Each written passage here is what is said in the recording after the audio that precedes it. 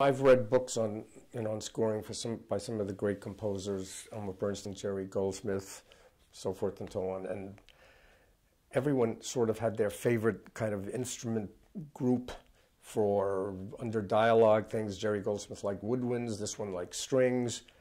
It didn't, none of that really made any difference to me. It just, because I had this incredible advantage of being, in real time with the show. So a scene would go by and I'd listen to it and I'd have total control of the level of the dialogue and sound and the music. And I could do any kind of balance I wanted to. And what I would do is at first I would have the dialogue be somewhat low and the music be louder, right? And to just see how the music worked with the scene and it was the right mood, et cetera, enhancing the story and the drama, okay?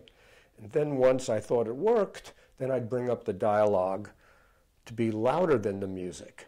And that was a really good test because I thought, they're probably going to lower the music in their final mix.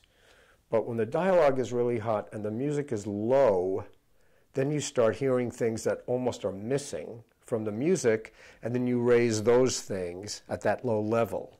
And then when it's low, you can hear, all of the instruments and sounds. Now, the thing that was so amazing about the X-Files is somewhere in the process and early on, people were talking about the music, this is really cool music on the show and so forth. And Chris Carter would show up on the mixing stage and he would tell the mixers, he said, the dialogue's good, but I want to hear that music raised, and the mixers would say, all right, how's this level? He said, no, more. Let's have more of it.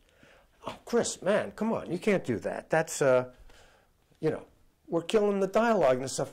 Just do it. So, and it stayed like that through the whole thing. And I've never been on any other show, there might have been one, but I'll get to that later, where the music was that prominent, And I think that's one of the reasons why people noticed it, because they could hear it, So that was pretty cool.